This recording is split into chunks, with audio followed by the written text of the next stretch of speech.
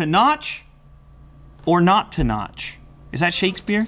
So all the talk is about the new iPhone 10. Don't say iPhone X, because it's not, it's 10. There is no 9, it's no big deal. We'll just sweep that under the rug. We're going straight to 10. Apple's very excited. Many of you are very excited. They had a keynote. They told you this phone was the future, the screen to body ratio, and it's incredible, amazing, great. All the words that they could find in the English language. Magical, don't forget magical. And of course, the wondrous new facial unlock feature with the projection of many thousands of points on your face. But in the meantime, there's something interesting that I think needs to be addressed, and that is the conversation around the notch. Dun, dun, dun! The notch. Not the guy who created Minecraft, not that notch. No, the notch at the top of the iPhone 10. This little cutout near the top of the screen, which has now been integrated into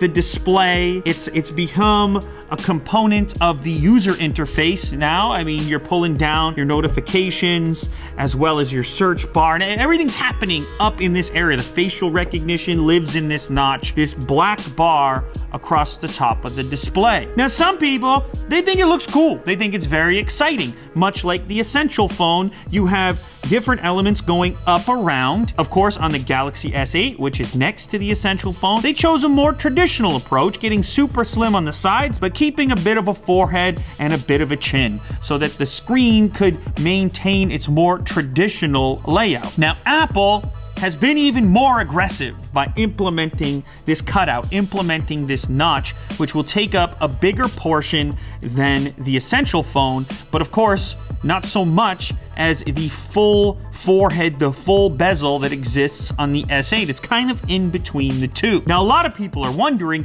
hey, how is this gonna affect my daily life? What are apps gonna look like with a notch in the way? Is it going to be affected at all? Is it gonna be bothersome?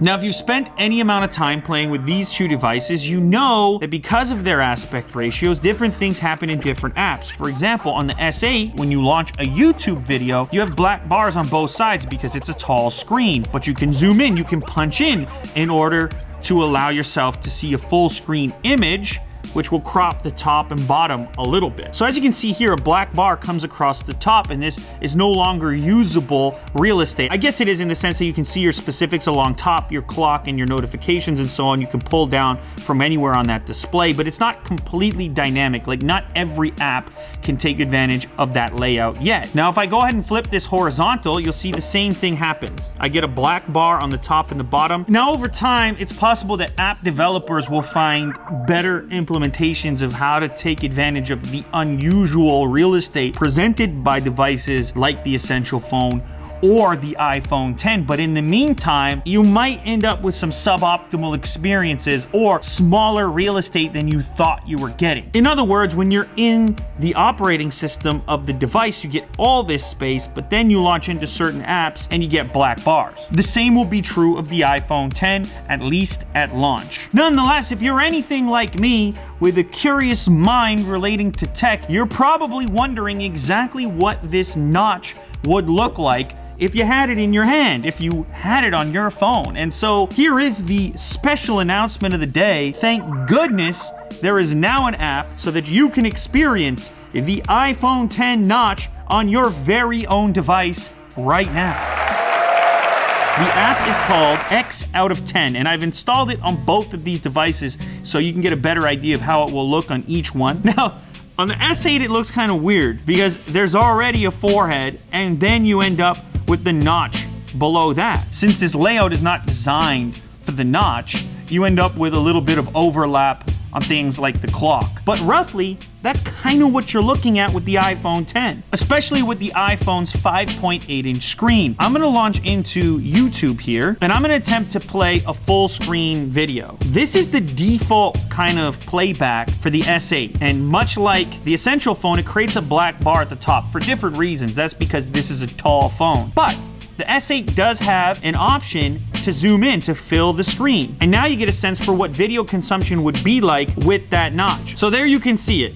All right, that's kind of how you would live with it. So anyways, this gives you an idea of what the effect would be if you had this notch cut out in your video. Now this is a weird one for me because I'm kind of conflicted. The same way I am with the zoom in function on the S8 and the S8 Plus. It's like, do you want more video on your screen, even if it means chopping a little bit of it out? Or would you rather have the native aspect ratio and the black bars on the side? I'm not really sure. I think it's kind of cool to have the extra screen real estate, but then at the same time, maybe you find this distracting. Now, as I said, the S8 is probably not the best representation of how this notch is going to look day to day because it already has a bit of a forehead.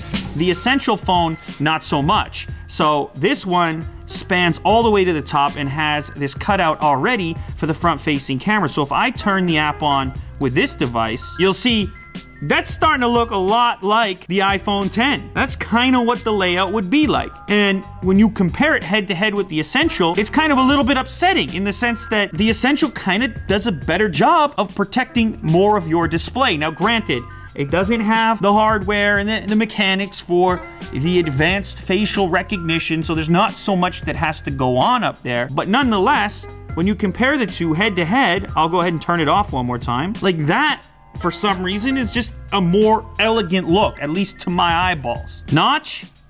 No notch. Now, of course, over time, we're going to see various implementations of this. Maybe eventually Apple will be able to embed those components underneath the display so we can have a truly, completely bezel-less design. Look at this. I just got a hot tweet in from Willie Doo, and he's quoting someone on Twitter named Thomas, and he says that the iPhone 10 will render web pages with literal white bars on the sides. And you can tell that people are not very happy about that because it's got over 1,000 retweets and 1,500 likes. This is the total opposite of immersive. Okay, so he's not happy about it, but you can see we're at a kind of base level implementation here where we've got to get used to the idea of this notch living there, and software developers, designers, and so on are gonna have to try to find out dealing with its existence. It's obviously not ideal, but it's there. Now, by comparison, when the Essential phone renders a web page, it blacks out this area, which causes it to kind of blend in, right? It looks more like a traditional bezel instead of kind of bringing attention to the cutout like Apple's rendering suggested here by Thomas might do. So either way, there are many questions surrounding this interface and how it will be affected long-term by this notch. I don't know, what do you guys think? Is this notch thing a big deal? Would you prefer it not to be there, or are you willing to live with it? Would you have preferred Apple to just put a standard little bezel around the entire top? I have to say, when you first hold and look at an Essential phone with the screen extending beyond the camera, there is something cool about it. It's not something that you've seen before, and I think the effect might be similar for the iPhone. Go download this Notch app and try it for yourself and let me know how you interpret the effect. It's kind of a cool little experiment to determine just how much you might like the iPhone 10. It's obviously not an iPhone 10, and it isn't a substitute, but anybody could try it at home, and that's kind of cool. Notch or no notch? You decide. Okay, today's first question from You Call Me KB. Future of iPhone, question mark? Absolute wireless is what we need. I assume he's talking about fully wireless charging. Yes, that's actually a thing. I read an article yesterday morning about some advancements in fully wireless charging. This is kind of crazy to look at. There's this module that sits on a countertop, let's say, and then any device capable that goes near it can suck a charge from it without being on a physical pad. It seems to me that it's a little ways off, like this isn't happening in any new generation of iPhone anytime soon. At least that's my prediction. I don't know, it's pretty wild stuff, but I'm not so sure it's ready for prime time. Here's one from Yusuf. He asks, what do you think of a 17-inch laptop for college? I think it's a little bit big. Most 17-inch laptops that are out there are like 6 pounds and up, something like that. And yes, back in my day, that was pretty normal, but now there's so many options that are far more portable. My recommendation would be to go with a slimmer laptop and then have a monitor set up back in your dorm room or at your apartment, so you get the best of both worlds. Portability when you need it, And then for multimedia consumption, gaming, or whatever, you have a bigger display, which is stationary, and you don't have to carry with you all the time. And here's one from Daniel Lovewell. Will you be giving away any iPhone 10s? Can I has one, please? I don't know. You're gonna have to stick around for that. I know I'm gonna have some here at the studio, and if it's anything like the past, sometimes a few extras show up, and they need to find themselves a good home, and that home might be yours. Thanks very much for watching. If you guys want to participate in these types of Q&As in the future, make sure to leave your questions in the comments down below.